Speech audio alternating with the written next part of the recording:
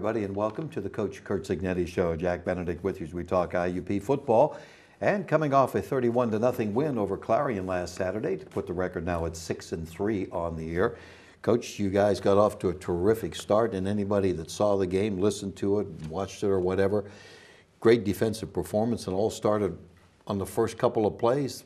The deflection, Aquino Robertson, touchdown interception, and then you went from there, didn't you? Well, our defensive line was the story of the day and set the tempo on the very first play when Clarion dropped back to pass and we sacked the quarterback and continually harassed the quarterback all day long. I mean, it was just up front on our D-line. It was just really manhandled their offensive line. And they couldn't run and they couldn't protect. So, and that's a good feeling. And on second down in about 20, they threw a little drive route across the middle, receiver bobbled the ball, and there was Aquino there, and 7-0 right off the bat. Yeah, right away. Yeah. You know, it's amazing because some people may say, well, Clarion quarterback wasn't that good, this and that. Well, it just depends how you look at it. You know, the previous week, as we had talked, he had thrown for over 370 yards against a good Cal team. Yeah. Just shows how good your defense was that day. Well, I think the Clarion quarterback actually is pretty good. I watched him throwing warm-ups, and I was really impressed with the way he was spinning the football. And he showed on tape the week before how good he can be. But it's hard to play quarterback when you don't have time to throw. And look, the defensive line reminded me of the early Pitt lines, Boyarsky, Neil Meisner, Hugh Green, Ricky Jackson, the way they used to get after people. That's how we got after Clarion on Saturday. And it just makes everybody else's job easier in the run game and the pass game when you're whipping guys up front. Defensive backs don't have to cover as long. Linebackers are freed up to make plays in the run game. And, you know, that was the story of the day. Yeah, so you mentioned those guys from Pitt. Now mention your guys now up front. And you rotate about 8 guys, which has been the case. And that's really good because other people are getting experience and getting breathers too. Yeah, exactly. Bryce Gilbert, Karan Gibson, inside with Jamel Everett and Justin Weldon spelling. And Jeff Palmer's been playing in there too. And Matt Moad's really come on at defensive end. And Shane Meisner has really played well. He's upped his game the last 3 or 4 weeks. So, you know, those guys they've done a good job all year. They really have. You know, against Slippery Rock, we didn't have the opportunity to get a lot of them on the field sometimes because we played some 3 down. But, you know, they are what I thought they could be. And hopefully we finish the year strong, you know, and have another big game this week against Gannon and then Westchester up front because, you know, the defensive line can just completely set the tempo for a game. A lot of these guys are going to be back too. That's right. Yeah, which is a good thing. Speaking of being back, it was nice to see Alexander Berdahl back. Yeah. He's been dinged up in his last year, all-conference player. Makes a difference, doesn't it? Oh, huge difference. I mean, we miss him so much, and that's not to slight anybody else that's playing. We've had guys step in and do a good job, but Alex Berdahl is a great football player. And, you know, we were expecting big things from him last year and this year. He got hurt in the opener last year, missed the whole year. And we're happy to have him back this year. And up to this game, he'd played about 10% of the snaps with a variety of, you know, leg-type injuries. So getting him back, and he looked like he didn't miss a beat. And, you know, he was outstanding. You know, just to follow up on him, we think about certain players maybe that are highly recruited and then others who are walk-on. I remember he was a walk-on. Yeah. So he worked his way in first as special teams, then as a starter, as an all-conference guy. That's just perseverance, and that's just the, you know, the will to want to play football. No doubt. I mean, you know, recruiting is not a science, and Alex was overlooked and came as a walk-on. And but from the moment he stepped on the field since I got here, you know, you could tell the guy had instinct, was a good player. He's not a walk-on anymore. He earns his keep, or he gets paid a little bit for his performance.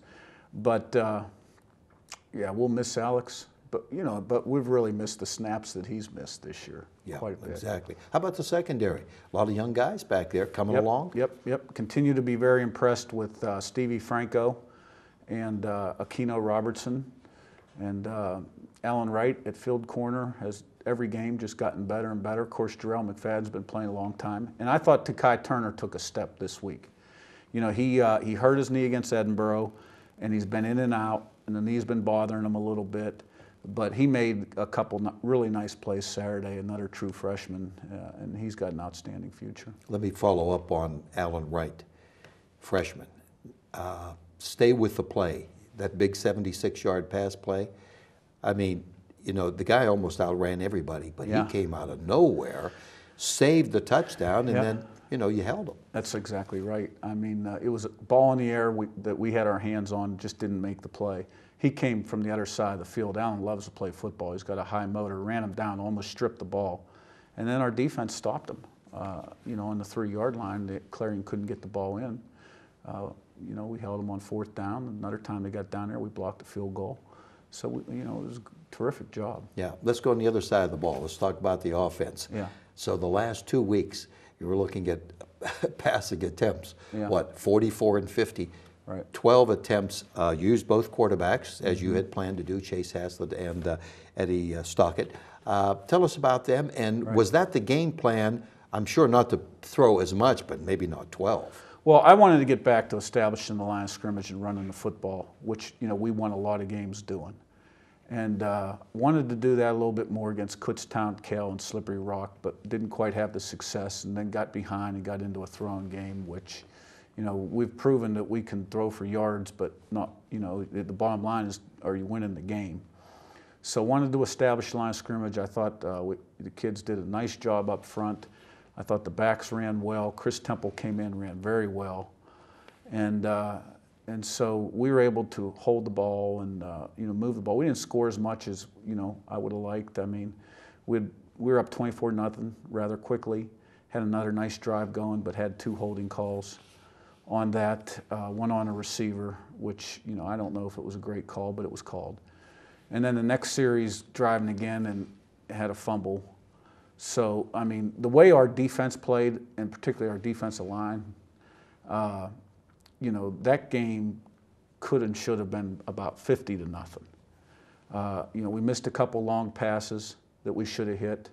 We took some shots. We had guys wide open. Sometimes we were late throwing the ball. Sometimes the throw wasn't quite there. You know, we left probably 200 yards passing out there on the field when you come back and look at the tape. I mean, we should have been about 10 for 13 for about 260. But, you know, we'll get better. You know, it's just execution. Yeah. It was nice to see that, and I know it was in your game plan to use more running backs.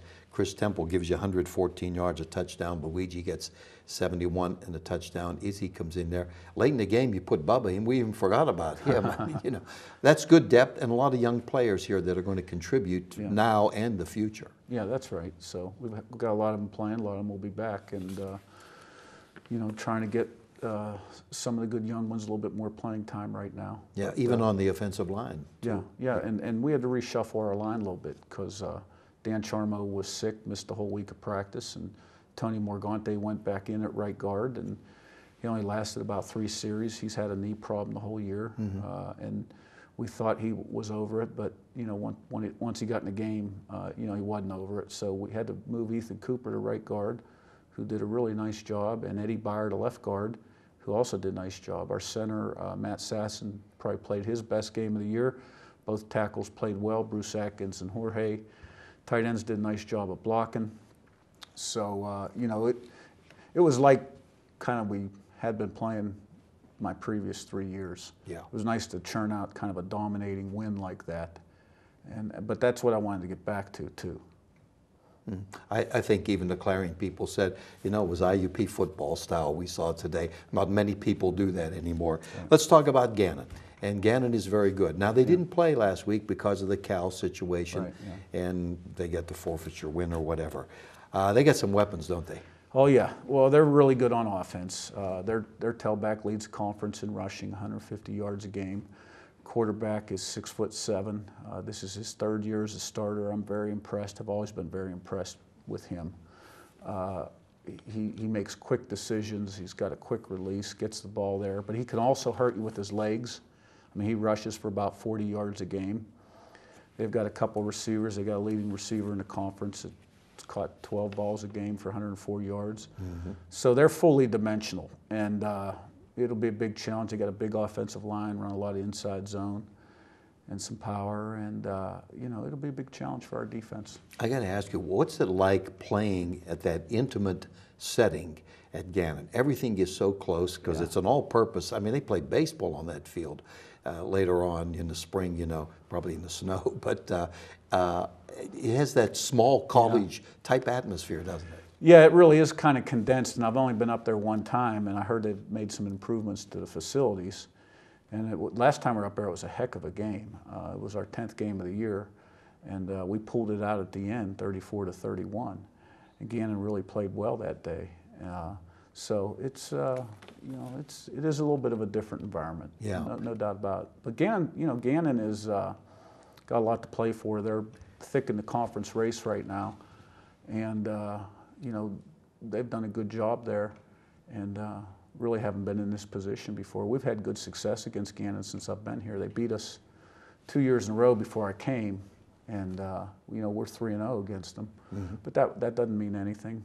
But you know, we still haven't lost in November, and you know, we talked to the kids about that, and we haven't lost to Gannon. We talked to them about that too. So I thought our team played with great effort Saturday in a bounce-back game against Clarion, and you know, we flew around good, and I really want to finish this season strong. You know, mathematically, we really aren't eliminated from the playoff race. You know, we'd have to win out, and I don't know what else would have to happen. I mean, it's probably very slim. But it does, you know, give you a little bit more, you know, fuel for your fire. So I'm sure we'll have a good week of practice, and we'll go up there and play really hard. Yeah. How about an update on injuries? Although when we do this, it's always early in the week. I know Saloth was, you know, got dinged up a little bit, but he came out pretty well, don't you think? Yeah, we came out in pretty good shape. Saloth got hit in the head, and we held him for precautionary reasons. He wanted to go back in the game. And of course, Tony, the right guard, you know, didn't make it through. But you know, we'll be okay because Charma will be back, and I thought Eddie Byer played pretty well, really did, and Ethan Cooper at right guard. So you know, Dorian Lane, I don't know if he'll make it back this week or not. He's probably still day-to-day. Jay Watkins is out. You know, McVay's out. But you know, I think that's about everybody. How about the fullback you used, Rex Pierce you used, Kevin Edwards sometime in there? I know Dabowski's been dealing with a shoulder he's problem. day-to-day. He's day-to-day, okay. All right, well, good. Hey, good luck on the road. Last road game of the regular season. I'll still emphasize that. 2 to go, and let's see if you can wrap it up. Yeah, 2 big ones, starting with Gannon on the road. Yeah, good luck to you. Thanks. All right, that's Coach Curt Cignetti. The game is at noon. It's an early game at Erie. Noontime kickoff, and we'll have all the coverage for you too. We'll be back here to talk about it next week. For the coach, this is Jack Benedict. Have a nice evening.